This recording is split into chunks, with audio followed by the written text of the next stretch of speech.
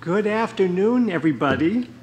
I think I know most of you, but for any who don't know who I am, I'm Doug Bartlett. I'm a professor of marine microbiology here in the Marine Biology Research Division at Scripps Institution of Oceanography, UCSD.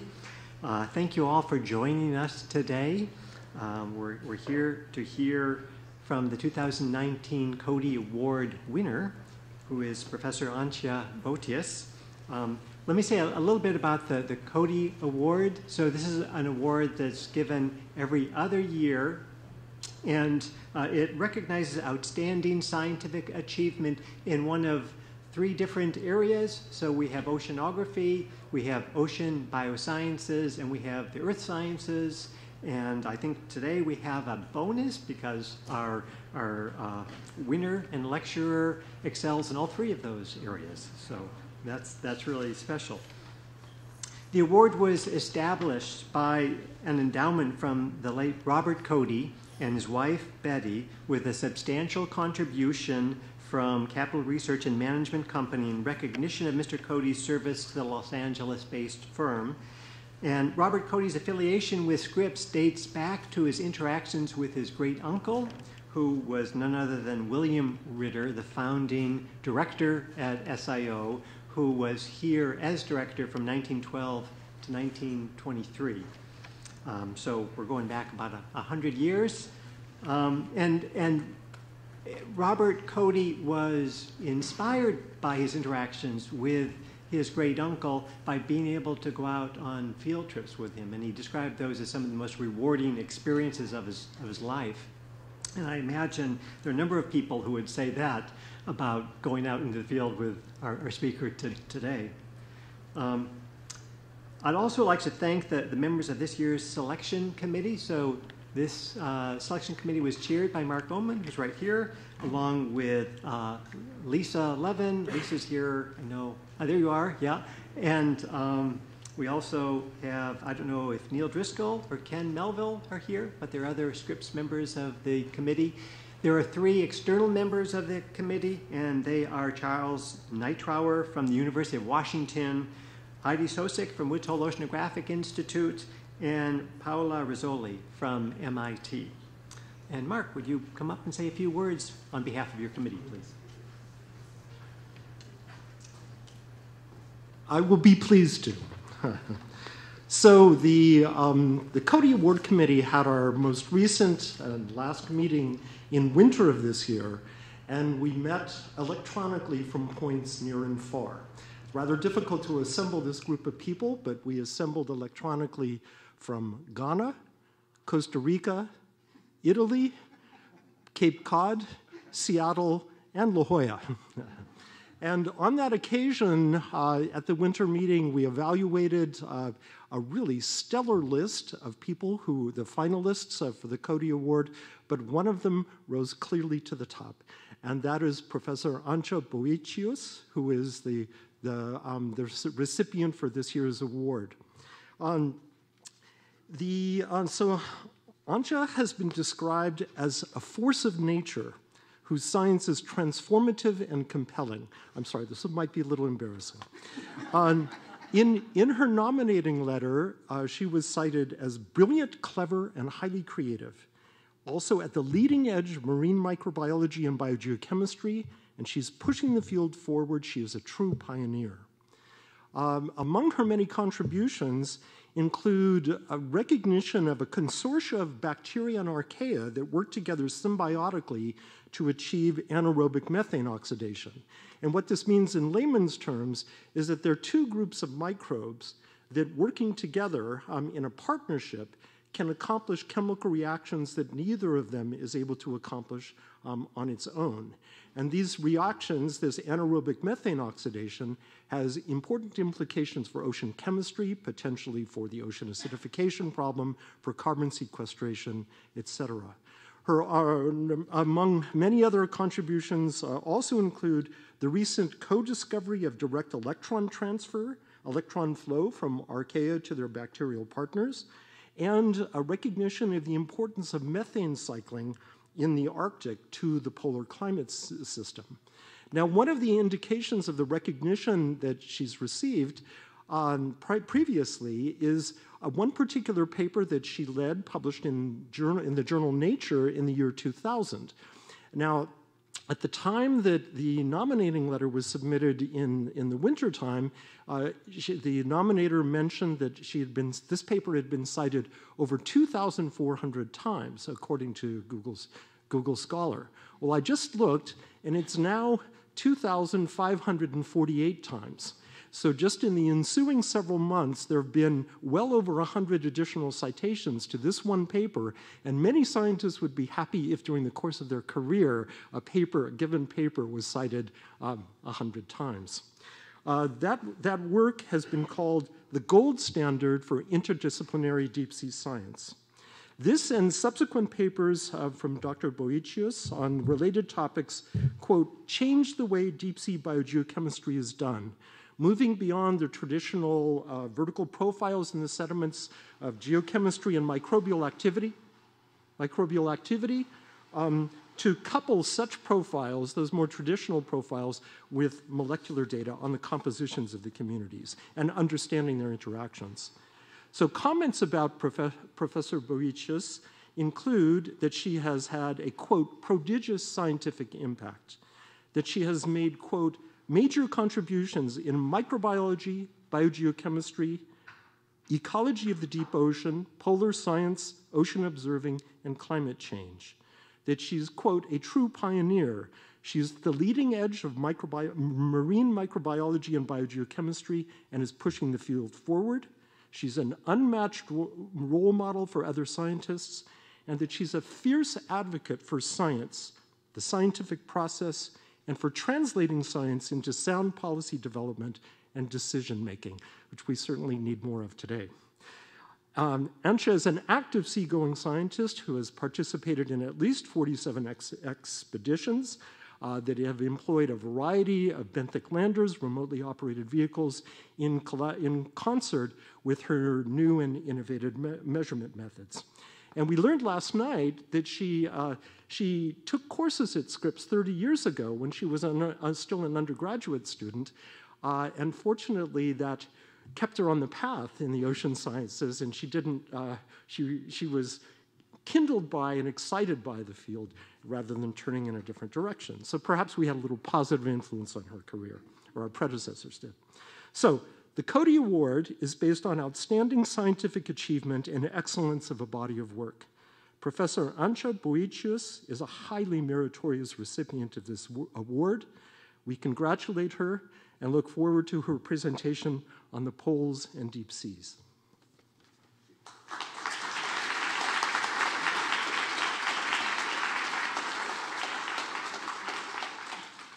Okay, I think the only thing left to do now is to re-gift this Cody Award. I gave it to her last night, and then she had to give it back to me. So now we're going to do it for real. So if you wouldn't mind coming forward, Antje, I'll make the presentation again.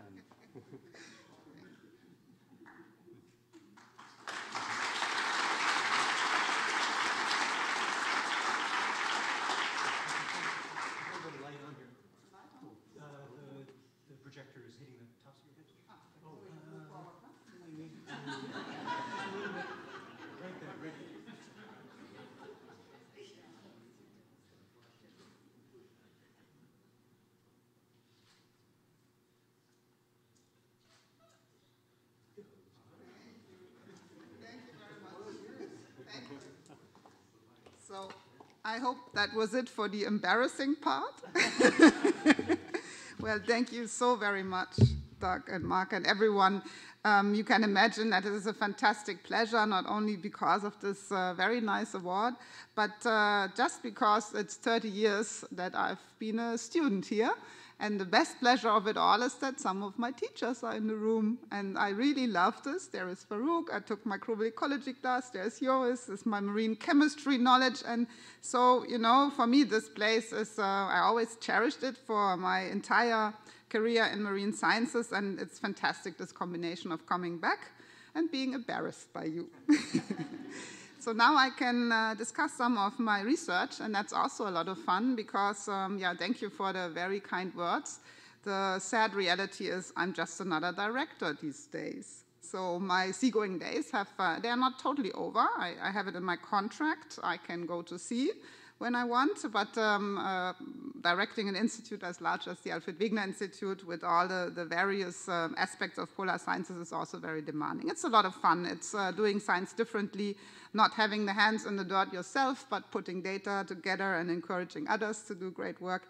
But you will see that in this lecture, I refrain from just giving a broad overview of everything we do. I would like to really introduce you a bit along the path of my career and curiosity when it comes to polar work, but also, of course, the big questions. How can we be better at protecting polar regions and deep sea that make up most of Earth? So that's, of course, a grand challenge, a grand title. And I will start by just pointing out, for those of you who are not polar scientists, that the polar part of Earth is really large. During the evolution of humanity, it looked like that. The north and the south pole regions were deeply frozen. Much of the soils of the northern hemisphere were deep frozen, the so-called permafrost that you see here in pink. And then you see the ice shields, Greenland and Antarctica. And to me, this was one of the most fascinating things I could learn as a student, that there is this continent, Antarctica, is larger than Australia. And there's like 2 to 3 kilometers frozen water as an ice shield on it. And it has always been since humanity basically emerged. And then there's, of course, the sea ice. And the sea ice is an amazing feature of Earth. It is very important. Together, sea ice and ice sheets and also the snow and the permafrost, they make part of the Earth, and a significant part white, so that you have albedo and that Earth has this friendly climate we're used to. How did we get into a position that we actually, as humans, have to think about protecting the cryosphere? That sounds very strange, because Earth and the cryosphere and the deep seas have always been there, and humans are just like this few seconds on the time of Earth. But it's really a question we have to ask. How did we get there? How did I get here? So how is it so that many of us today, when we do science about oceans and polar seas, think about protection and think about change and dynamics and destruction and all of the things that humans do? Because in our timeline, so these 30 years between me being a young student wanting to learn all about the oceans and today, this has really changed. Our perspective has changed, and it's not just because we are over-dramatizing that we, as scientists, are alarmist because we want more research funds. It's the truth. We have a big problem to face.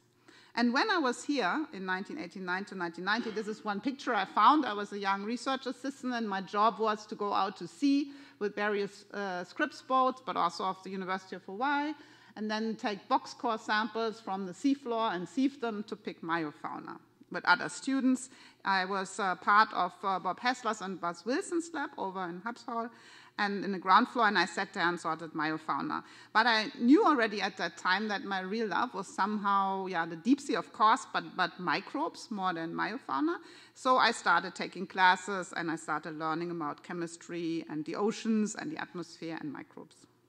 But starting out as a student already with a very applied deep sea project, like the future of the mining of the deep sea floor, this was 89, and so we didn't think much about big problems. Of course, there were problems with fisheries already, but there was this issue, could there be this need that we mine the deep sea? And I was interested as a student to learn about such a crazy thing that some people would really like to take out metals from the deep sea. But at that time, my main worry was, when is the next expedition? How can I go to more boats? How can I spend more time at sea? How can I dive? How can I learn everything and see everything? I was really not set out to think I need to protect something on Earth, or I need to rescue polar bears, or any of that was not in my mind. It was 89, and so still the training here that I received had already important elements that shaped my thinking. Beyond learning about deep sea mining, it was the greatest curve of all times. Can you imagine that, being a student 30 years ago and looking here in the lecture hall onto that graph. Of course, it didn't extend all the way to 18. It was going till here. So it was interesting how some people got very excited about debating this curve. But you know, in my classes, there was more debate of seasonality, the difference in the hemispheres, the lifetime of CO2 in the atmosphere, all of that. But I do not recall that we were really honestly fighting much about a trend that you could see at that time, that there is a problem, that there will be more and more and more CO2, and that we don't know any end of it. Why was that so? Because actually at that time, we were told that there may be only 20, 30 years of oil and gas left, and then that would be ending the fossil fuel time. We have to need to look for other energy sources. But I find it amazing to think back today, and you can see that the curve has also changed. It's still going up. We have beyond 410 today. At my time when I was here, it was 350. And so our whole perspective changed since knowing about the path of just this one molecule. And so my mindset forever changed onto this idea that I really have to work hard as a scientist and as a director and as a normal citizen to change the path of things when I did one specific expedition where I was present out as a chief scientist at sea when we had the greatest sea ice minimum of all times in 2012. So that is my curve. That was important to really change the way I think. And what did I do? I was out there after I had left Scripps, after I finished my studies at the University of Hamburg, after I did my first polar expedition in 1993. I spent 3.5 months in the Siberian seas in the thick ice at that time. And look at the sea ice curve at that time. So this correlation line is put today, where it has substantially decreased. But at that time, when I learned about the Arctic and polar seas, there was some dynamics, but there was no debate about sea ice shrinking away. It just wasn't there. It didn't exist. In fact, the RV directors, different from the people here, defended that also the warming that we would observe was just, some little zigzag on the path of Earth. It didn't mean anything. So it took us very long to change our minds at RV. But when I came back, so I was there and did my studies, I wanted to find out about deep sea microbes under the sea ice in the deep sea. And the sea ice was thick, and it was very strange for me to ride the boat and break the ice with our icebreaker Polarstern. And when I was a chief scientist to come back, I wanted to really sample the exact same sites where I did my PhD in '93. I wanted to have samples from Fram Strait, where it was ice covered. I wanted to sample the Siberian seas, where the sea ice is born and then drifts over to Greenland. But where we planned our track to go and sample and put landers and instruments, there was no more sea ice. So this was the greatest sea ice minimum of our times. This year, we most likely have a new record. It looks like that right now. We don't know. And then, so at that time, I learned much about sea ice, and we have always these maps that show you the sea ice extent in white. But when you really go there, when you're out there with the ship and you see how sea ice looks like, this is around the North Pole in 2012 in September. So this sea ice, of course, doesn't look like it can carry a lot of polar bears anymore. It is very thin. It looks kind of molten. It has lots and lots of sea ponds. And here you see our icebreaker Polarstern, and there's no ice breaking. It just zooms through the ice as if the ice would be butter.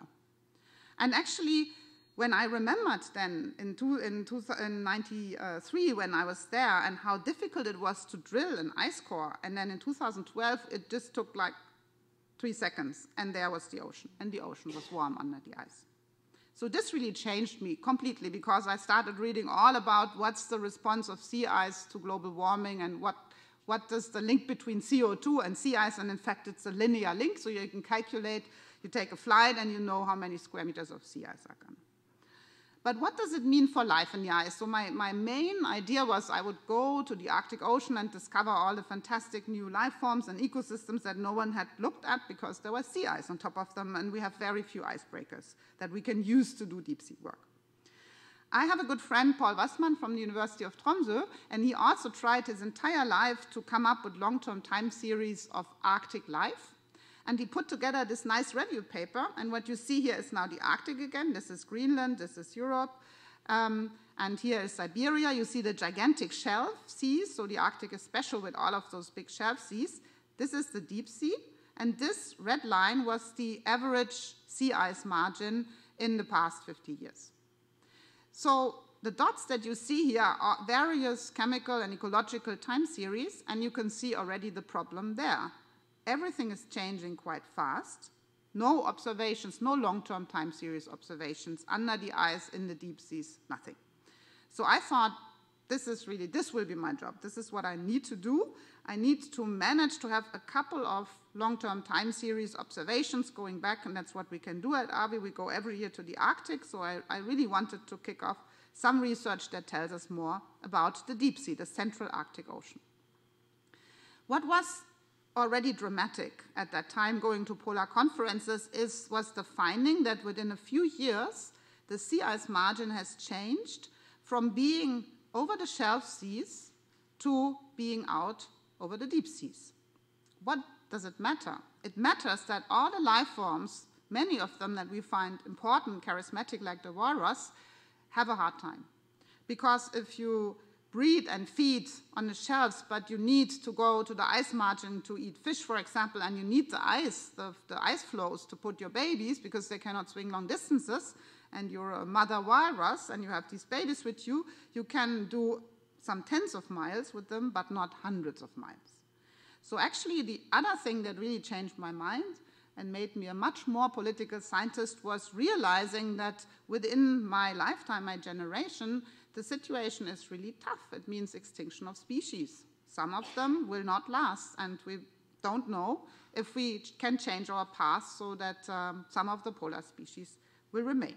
I also noted that with the retreat of the sea ice, there was a lot of tourism. Like once we went with Polarstern in the direction of the North Pole, we met a Russian icebreaker with some opera music and stuffed polar bears and tourists that pay 30,000 euro for a 4-day cabin ride to have themselves photographed. And so these changes, and then I found the first plastic bag littering under, just at the ice margin. So the changes that we see are really that fast that they go from year to year.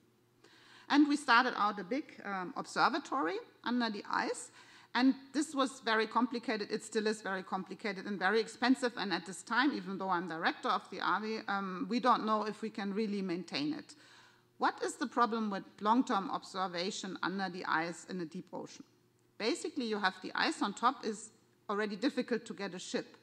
Then you have no Argo floats because, of course, the ice is on top and they cannot send data. You have a hard time working with AUVs or gliders. Only very brave oceanographers can do that, and they still lose lots of their equipment.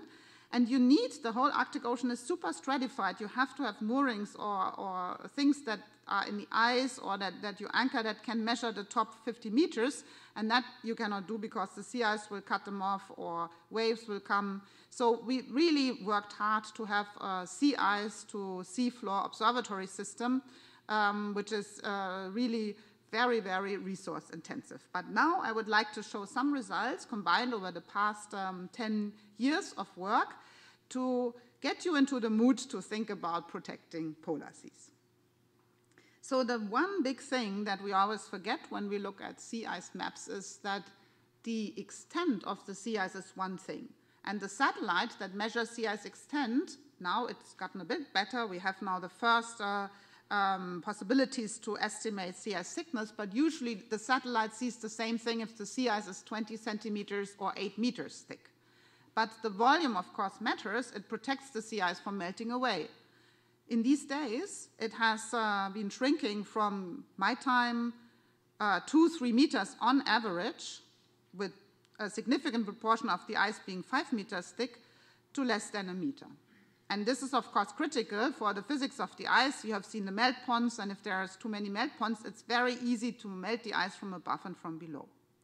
In that time that we were studying the sea ice, also the light transmission has completely changed. And you have seen the cracks in the ice. Now, if you have melt ponds and cracks in the ice, it is dark compared to the white of the sea ice, often covered by snow, and you can imagine what sunlight does. If it's a bit darker, it will warm up the melt ponds. It will warm up the cracks, the leads in the ice, and when the ice is then pushed around by the wind, it will be pushed into warm waters, and it melts faster, and it's a nonlinear process. So that was a very important learning, and some 10 years ago, many people thought about this and wrote about this, and the general assumption was if the sea ice is thinning, if it's melting away, there should be a big increase in Arctic productivity, there should be more fish, it should be very good for some businesses, for some people living up there. So that was a big question we took on. Is there really a chance for much more productivity in the Arctic Ocean? Now those who were lucky enough to look carefully at sea ice and microbes in the sea ice, especially my favorite phytoplankton, the diatoms, you would have learned at that time already that there is an indication for the Arctic being very nutrient limited. When you take a core, you can see this greenish bottom of a sea ice core, and often when the ship goes through the sea ice, it turns around the ice floes, and then everything is brown and green. So the sea ice algae positions themselves right at the bottom of the sea ice. It uses them as a bus for transport. And they are locally very concentrated, and locally then also more than the free-floating diatoms, because they have a better access to nutrients. Nutrients are very limited. You start the winter, when it goes winter to summer and there's the first sunlight, you have 8 micromole of nitrate, which means you have a very short time for the phytoplankton to actually grow and feed the crustaceans, and they the fish, and they the seals. But what people were missing out was the real look, the real view at the ice from the underside. The sea ice is just another type of benthos, a turned over seafloor. If you really can go and put your camera, you can actually see there is lots and lots of life on the ice. There are actually things that look like a bit weird kelp, but these are also diatoms. It's a special type of diatom which has recently become probably the most abundant diatom in the Arctic, Melothera arctica. And it's a colonial diatom that grows into long chains, very slimy. It can protect itself from grazing by some crustaceans and amphipods. So that, for example, is not easy to be sampled from a ship. The brave Russian divers that dived some 20 and 30 years ago described that the thick under-ice forests, they often said kelp forest, but it's really this diatom species that was very, very productive and the whole habitat for organisms, but these you don't find anymore today because they melt out. Actually, when we were there in summertime, we saw that in many places these giant forests melted out and sank to the seafloor. What we also found, and this is using the Hui robot Neres, HROV, so with a very fine cable fiber, it's probably a bit hard to see, but you see some algae still stuck in there. And then when you look carefully, you see that in this top meter under the ice, there's lots of gelatinous material. Again, all of this gelatinous life at high abundance is really massive amounts. We are out in the middle of the central Arctic now. That cannot be sampled from a ship. If you go with the icebreaker, they're gone. If you try to put a net to sample crustaceans or polar cod, there will be no jellies because they're just completely destroyed by nets. So the robots were the only thing to tell us, actually, there's much more productivity than we ever thought if there is ice. So the next question was, what's there for the deep sea now? So we have ice, we have the sea ice algae, and we know at the ice margin, at least for 2 months of the year when there's enough light, there is an active food web going on that nourishes a lot of life. But what's out in the central Arctic? What is food for the deep sea at those times? For this to find out, you need sediment traps, of course. So for some time, we had moorings in the Siberian seas until it got forbidden. So these days, it's very difficult to sample the Siberian seas for geopolitical reasons. It's not that the research ministry or the environmental ministry of Russia doesn't give the permissions. It's actually the military or the energy ministry. Every year, another ministry doesn't like scientists to sample the Russian seas, especially not with moorings that are, of course, an obstacle to submersibles. But we had for some time a record of sediment traps. I love sediment traps because they are so visual. So when you get your trap back from under the ice, which is a difficult business, and you get those traps, the bottles, you can look at the catch. And here you see the summertime with lots of diatoms. And in fact, we found that in those years when the sea ice was thinning and melting away, we found large blobs of the Melosira, this algae that falls, that sinks out when it gets too warm. And then, of course, in wintertime, there's almost nothing falling. So we wanted to know what exactly is the total carbon flux to the Arctic deep sea, and will it be more if the sea ice is gone, or will it be less if the sea ice is gone? Now, you can start thinking about it and making sense of it, but the first reaction would be less sea ice, more sunlight, more productivity, more carbon flux. We did a big survey of the Arctic, and here you see a plot of respiration rates. Now it's oxygen flux that you can translate one-to-one more or less into carbon. And then you see here the depth. So this is the margin to 1,000 meters. And then you see the deep seas. This is then, the deep sea is right around the North Pole. It gets 4 to 5 kilometers deep in the Arctic. You see some points that are high sea ice cover and low sea ice cover, but significantly we cannot really distinguish between them in the central Arctic.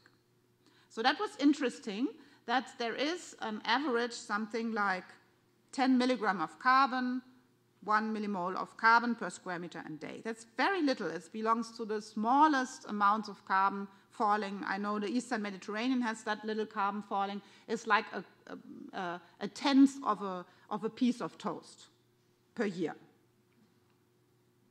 But when we put our time series together, this is of course a bit awkward because it's from sediment traps from different places, we could actually see something interesting. Basically, during the sea ice thinning, we got an overall increase in carbon flux.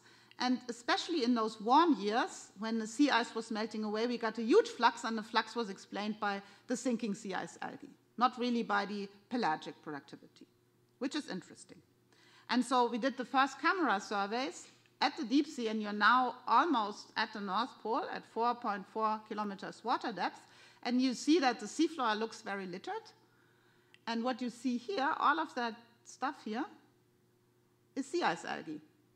So basically in 2012, when we looked at the Arctic, we were there for the first time to record the massive meltout and fallout of all of the sea ice algae that fell into the Arctic deep sea floor. And we could, because we had 2 months, we did a lot of experiments with multicore, but we also managed to place our landers on a rope from the ship. The captain thought we were crazy, but we managed to keep a lander on a rope that was held by 2 people for 12 hours while we had a party on sea ice in the place. We didn't want to let go of the rope because it was thick sea ice, and then you have to wait forever till you have a chance to retrieve your landers, and one of these beasts costs a lot with all of the sensors included. But we did this a couple of times, and we were able to place microelectrodes into some of the algal spots and also chambers and stuff, and so we could measure how does such a blob of algae change respiration at the Arctic seafloor. So the first surprise was the animals of the Arctic do not know how to eat those blobs. We found only 2 species, an ophiurid and 1 sea cucumber here, that actively went to the algal blobs and ate them. The rest of the worms and crabs and the stuff we found totally ignored the patches. They had no response to them. The bacteria liked those patches very much. And here you can see how we measured. This is the background. This is oxygen now. It's an oxygen sensor. You see it penetrating to 4 centimeters depth. And you see there's almost no respiration because there's almost no food. But where we have these algal patches, you can see that the microbes consume the oxygen to 0. And in fact, we really found in the middle of the Arctic Ocean, we found black patches where we actually had anoxic sediments for the first time maybe in a million years or so. So this was new. We had a big discussion with the referees that had a hard time with this paper because they said, how do you know that this is new? How do you know it was not always that way? Because we had fantastic profiles that showed us that even under such a patch, you have a very high oxygen concentration, and only in the patch you have this consumption, and the time it takes by diffusion to replenish the oxygen in the sediment is very long. So we could figure out biogeochemically that we have really recorded a new phenomenon, the melt out and fall of sea ice algae. And by now, it has spread everywhere. We find it in all of the Arctic. Everyone finds it. It also is present for the first time in Fram Strait. We did more surveys like this. We found that besides the sea ice algae falling, there is also an enhancement of productivity and sinking of pigments. So we find that in all water depths down to the deep sea. So a big research study we did together with Russian zoologists was, now that there is more food in the Arctic, is there also more life in the Arctic? But all of this is so new that the benthic biota hasn't really responded yet, and also our data are really shitty. They are full of gaps. This is the entire set of benthic deep sea data that we have for this area. So this is Nansen and Amundsen basins, and we put all the Russian data that were ever sampled in ours together, at least those that were comparable, and this is all the data we have. We really found everyone who had a sample, and we calculated benthic biomass, carbon production, respiration, all kinds of things. Too few data to find out whether there is a time shift already. But from looking at the organisms, we could see some non-significant changes in that more polychaetes are found in the Arctic basins. It is a very poor life down there in the mud. Basically, you sometimes have one polychaete or no polychaete per box core, which is probably the lowest biomass we have on Earth when there is ice on top. But we are seeing slightly more polychaetes. Our good Russian zoologist refused to put a statistically significant trend because there were so few data, so we just described it. I would like now, for a moment, to tell you about the unknown in the Arctic. So I think you've got the picture that you can try really hard to measure change, and the change you measure is the absence of sea ice, the reduction of sea ice, the warming of the ocean changes everything from the surface to the deep sea. It will take a few years for the deep sea animals to respond, but basically it is just about melting sea ice, warming the Arctic Ocean. We also find evidence for changed phytoplankton composition, changed crustacean composition. Everything changes at once. Now, the Arctic is known for its high proportion of endemic species. It's a very young ocean. It has its own type of life form, and if you shrink away the Arctic Ocean, they have no other place to go. And that's, of course, really difficult to think about us and our times changing biodiversity in a very remote ocean far away from us. So my big other mission that I always had was learning about these unknown ecosystem diversities. There were all of those stories about the Arctic. For example, there are no deep sea fish in the Arctic, is what the Russians said. There was a saying that it is a very inactive ridge system. Here you see Gackel Ridge. And my dream was always, one day, when I'm rich, I want to go explore the Gackel Ridge and do as Mary Tharp did with her amazing imagination. She was the first to really find out and draw a map of the Gackel Ridge in the Arctic Ocean and to really put this together and go explore this amazing ridge. So here is actually where, this is interesting also for geopolitical reasons. So here again, we are in the central Arctic. This is Gackel Ridge, this is the shelf, the Siberian shelf, and here somewhere is the North Pole. And now we know that the Arctic Council will split the Arctic into pieces of the Arctic pie, so to say, and the North Pole belongs to the Russian area for geological reasons, except that Gackel Ridge is newly born Earth crust, and it hits right through the Arctic Ocean, and it's basically the big autobahn where the ice margins sit these days. And this does not belong to anyone except its human heritage, basically. It's a deep sea that does not belong geopolitically for no reason to no country. So that's the interesting part where we can think about the global relevance of that fraction of the deepest deep sea and ridges and seamounts and everything. So I wanted to go, and I managed with 2 missions before the director job hit me, to go and explore this ridge system. It's amazing, really. So you're in the ice, and under you is one of the largest and the ultra-slow spreading ridge on Earth. It has a very deep trough, and it has thousands of really big seamounts next to it. So I thought, I have little time, I have to explore the biggest seamount of them all, which is the Karasik seamount, and you see it here. And this one has a funny story because it was first mapped by submersibles, but totally wrong. They had no GPS and no fixes, so it is all off by a few kilometers and also in height. So we really went and explored one of the largest deep sea ridges that they are. These seamounts that are called the Karasik seamounts go from 5 kilometer steps to 500 meter in 20 miles. So they are really steep, and so when you come with the ship and you cross those seamounts, the captains that go there the first time will get very nervous because their instruments show it's getting shallower and shallower and shallower, and you don't know where the end to that is because it's very fast. Super steep ridges, and we had ourselves then built this NUI robot, a very nice little robot. Thankfully, NASA sponsored this because they were interested in exploring under-ice worlds for planetary research. I still think the best planet to do research on is Earth, but they spent their €1 million for letting us hunt for hydrogen worlds under the ice, so hydrothermal vents, seamount discovery. And so we were really the first ones to bring a new type of hybrid robot that runs with a hair-fine cable, and you can go explore, see, you can even grab things, and you can look at the ice, you can see everything. It's fantastic. So the whole ship was there when we launched that robot for the first time. Got lost a couple of times, but then it did this magic dive where we were able to really look at things from under the ice. Here you see again the jelly that is everywhere in the top meters. And then now we are slowly sinking deeper. And what was really amazing was when we had the robot in there for the first time, we actually met a fish that did not belong there. You will see that in a moment. That's a fish from the warm Atlantic. It swims with other crustaceans, sometimes the Atlantic water, that's what we call Atlantification. The Atlantic species go really fast into the Arctic these days. So yes, there will be new species. The Arctic species migrate up into the Arctic because they find a better environment there, but where do the Arctic species go?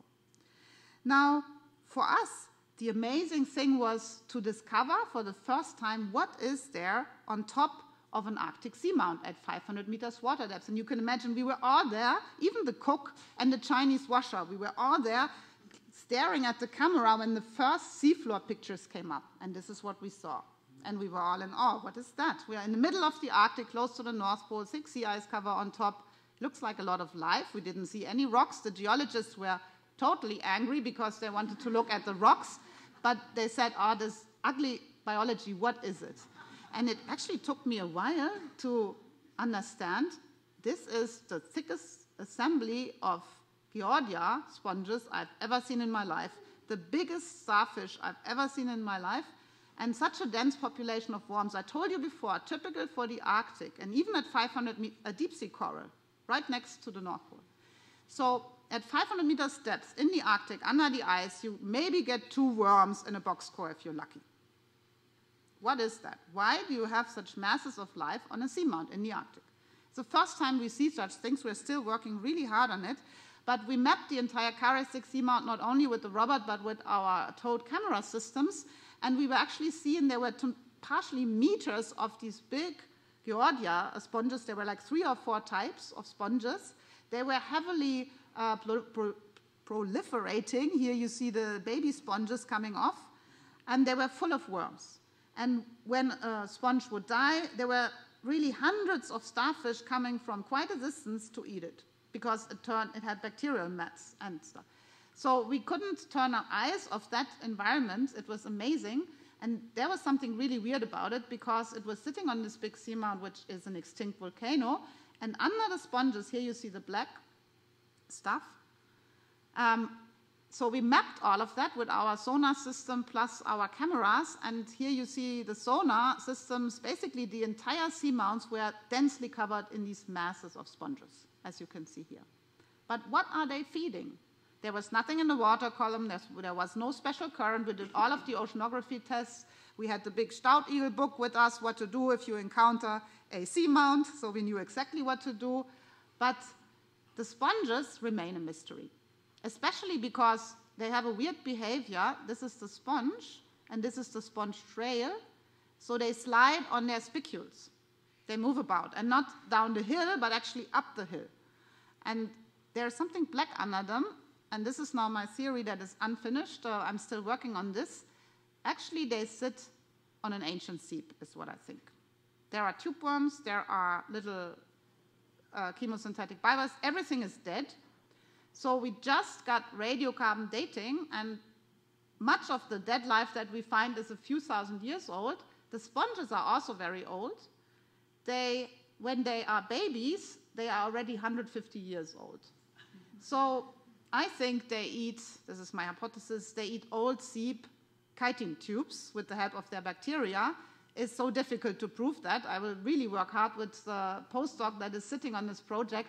But you know, there is just no other way. How can such an accumulation of sponges under sea ice with no productivity, how can that be possible?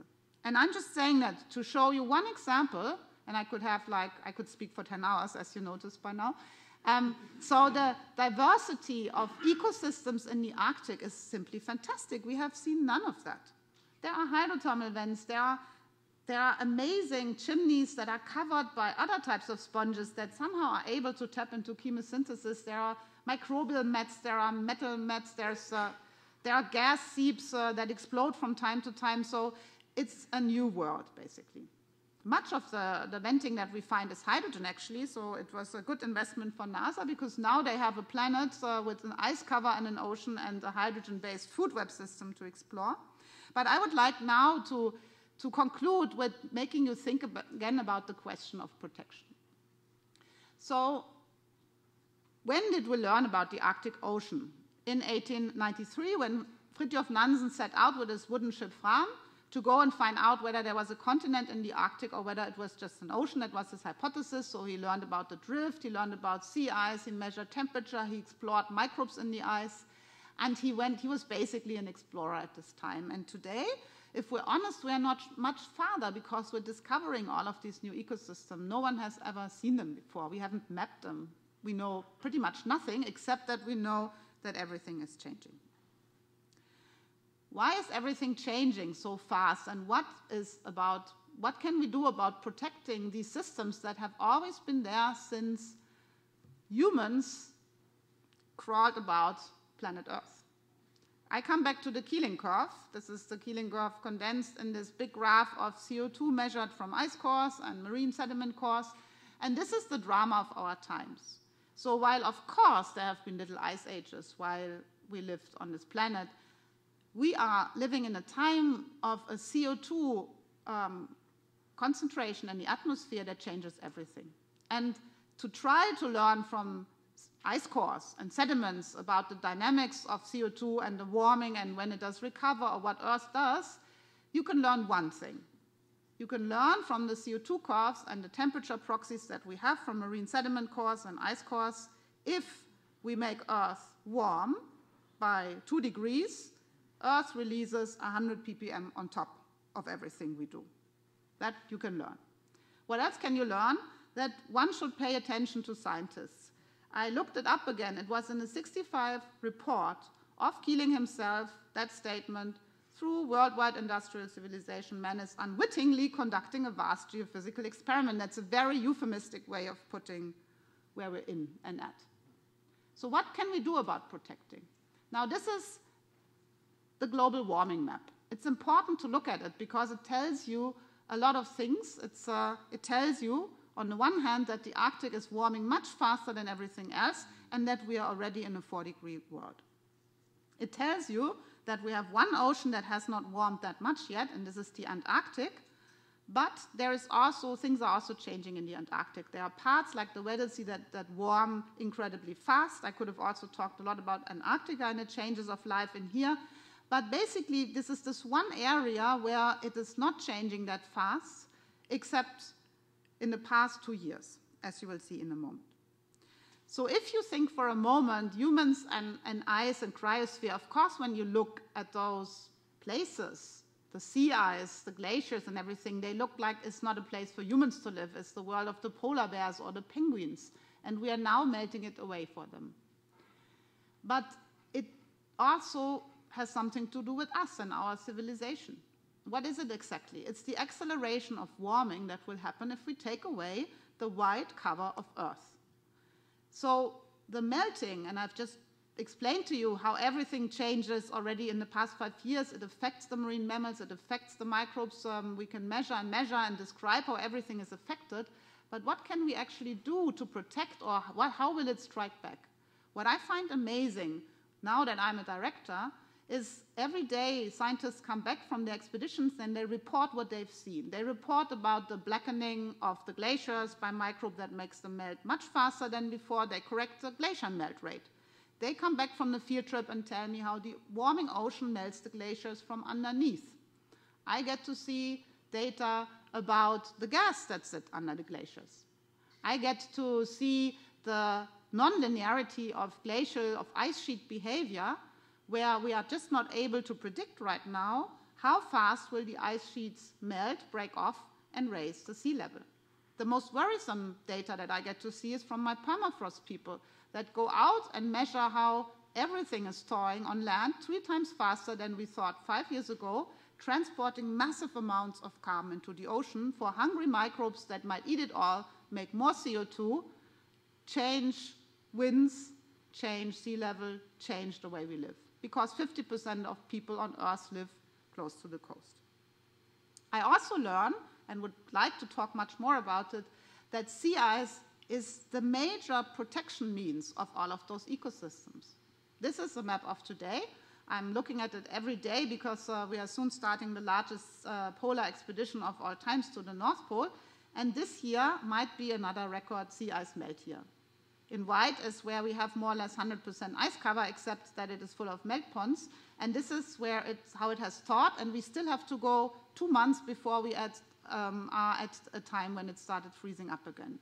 Here you can see that the entire year it has been at the greatest low of all times, and we don't know where it will end this year.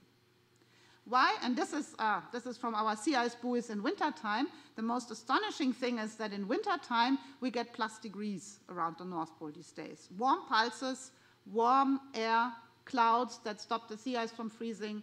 So the nonlinearity of the behavior of the polar system is really large.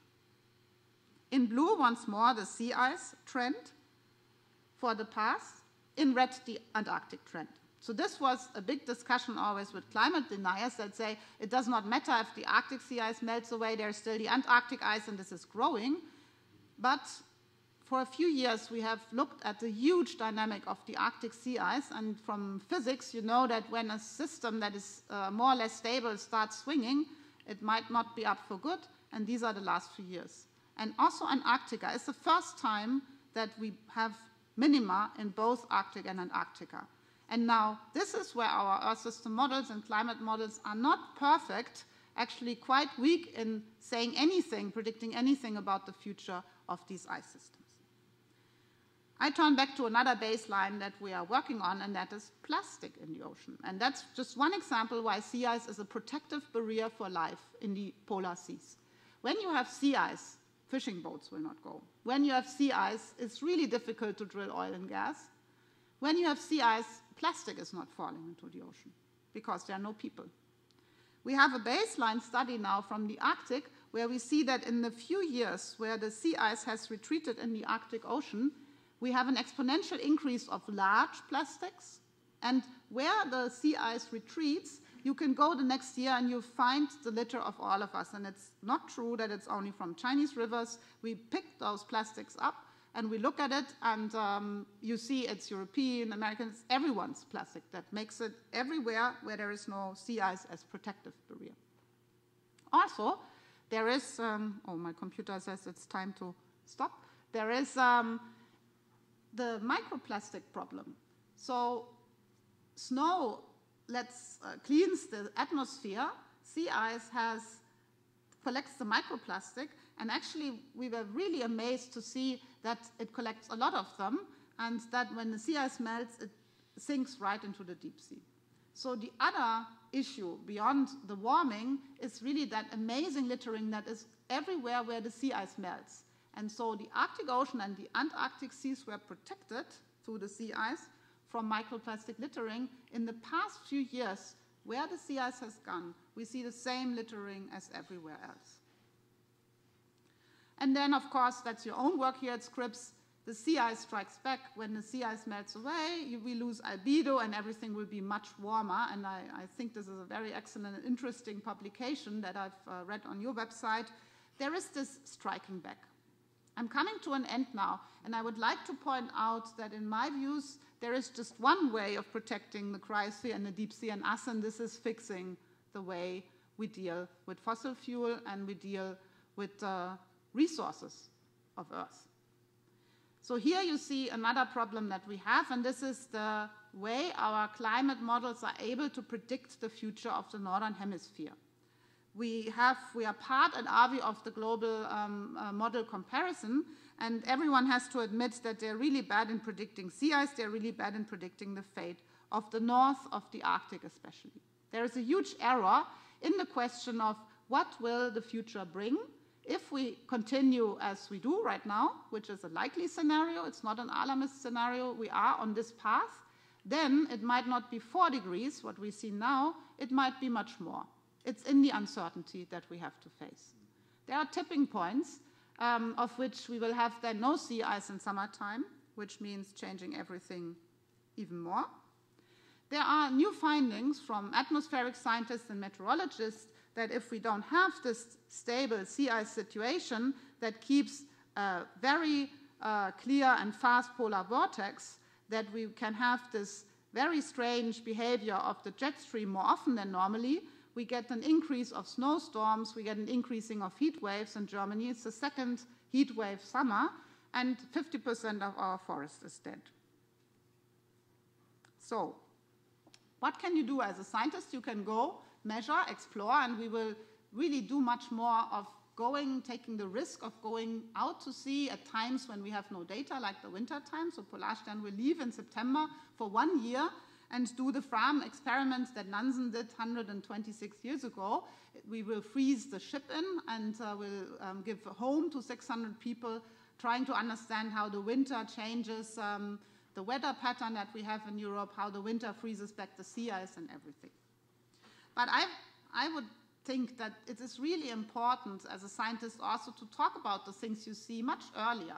I know that we are, in my time at least, we are taught, look at data, talk uncertainties, be timid about extrapolating, be careful about saying something.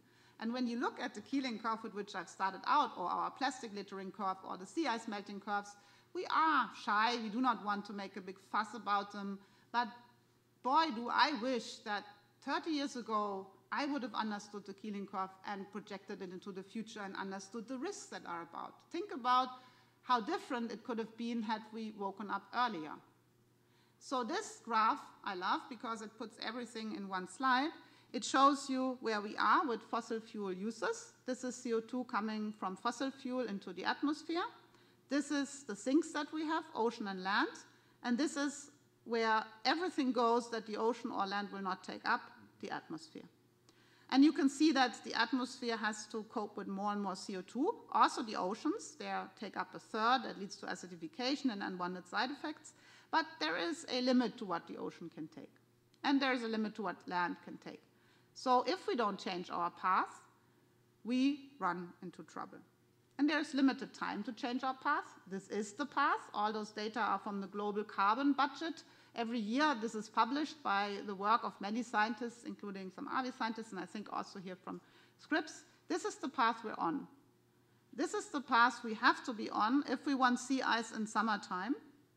This one means if we manage this, there will be just one total sea ice melt in summertime once 100 years. This path means starting 2050, it will melt once a decade or even further. And that's our choice. This is science, this is physics, so the rest is behavior. And that's our choice, and that's what I think we need to fix when we want to protect polar seas and deep seas. It's the first big problem that we have. There are so many more other problems, chemical pollution, fisheries, overviews. I like this paper, and I can recommend it if you haven't read through it. It's from the Stockholm Institute, Valuing the Ocean. And it names the biggest threats: warming, overuse of resources, sea level rise, and hypoxia. But all of them have a part of misusing resources of Earth, misusing fossil fuels. And if we could just change our path, I think we are protectors of the realms that we love. Thank you.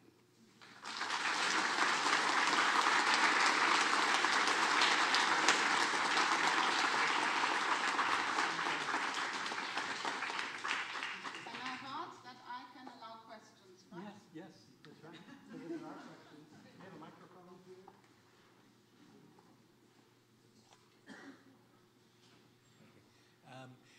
we're hearing a lot about release of methane from permafrost, which is furiously melting in Alaska and elsewhere.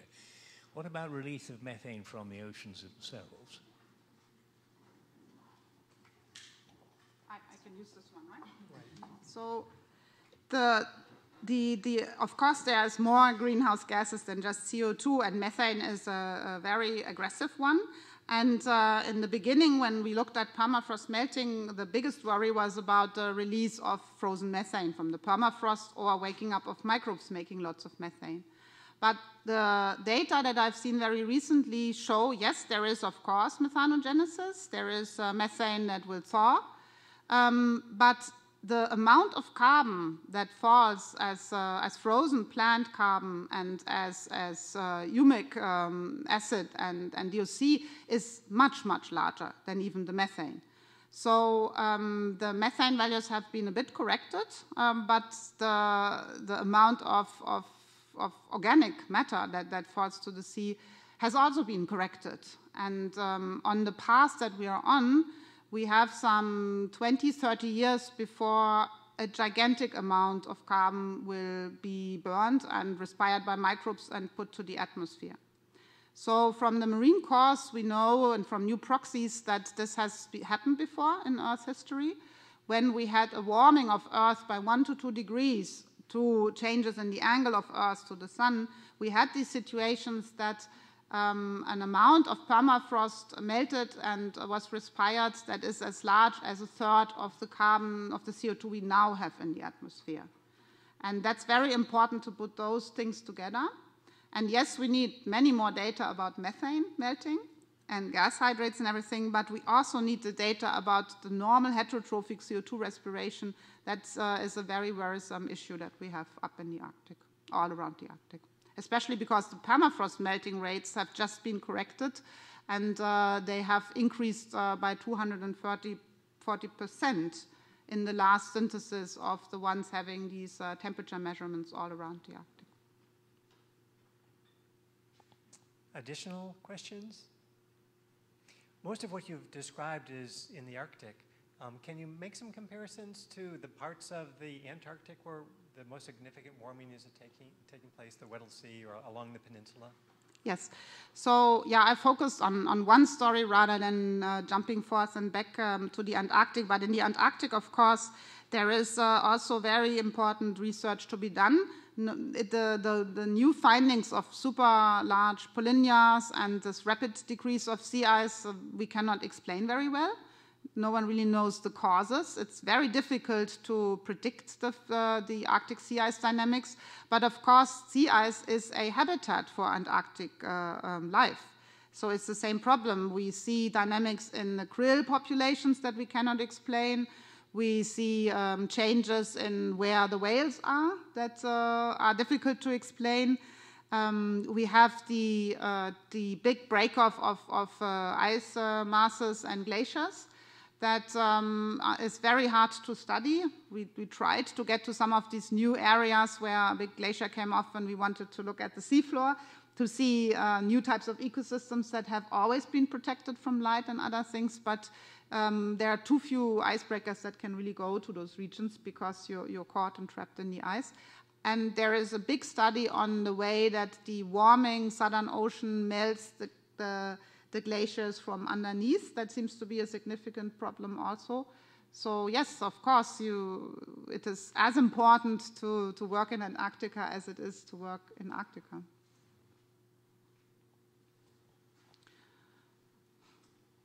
Not to mention that there is a very scary change with aquaculture because in many places it's too warm for aquaculture and we need more of it. There is a big move of the salmon farmeries to go to Patagonia. And because you have very cold waters, so it's very good for the salmon there. And so Chile is just selling out its most fantastic, richest fjords.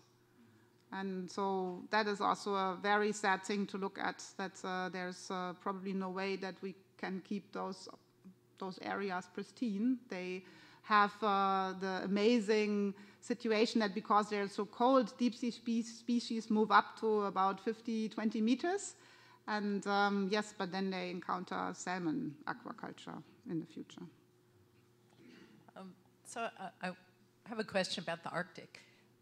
How much is primary productivity increasing, and do you think it'll increase enough that it'll actually take down the oxygen there in a way that could be detrimental to the animals that have obviously evolved in really well oxygenated systems? Mm-hmm. No, because you have so little nitrate, and so with 8 micromole you can calculate how little, if you took Farouk's class, you can calculate how little phytoplankton production you can have, and this is not enough. The only little anoxia you can get is basically when you have these algal blobs falling on the seafloor. Then you can get anoxic for a few years. But that's very patchy, of course. You cannot imagine that this would change dramatically the oxygenation of the deep sea floor.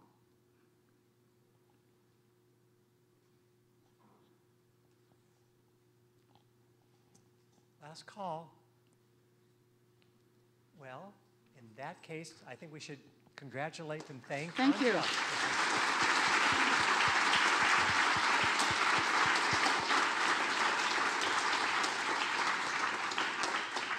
And thanks again for the fantastic pleasure of the award. I'm absolutely moved to be here and see all of you. So thanks for coming. Okay, let's migrate outside and have the reception.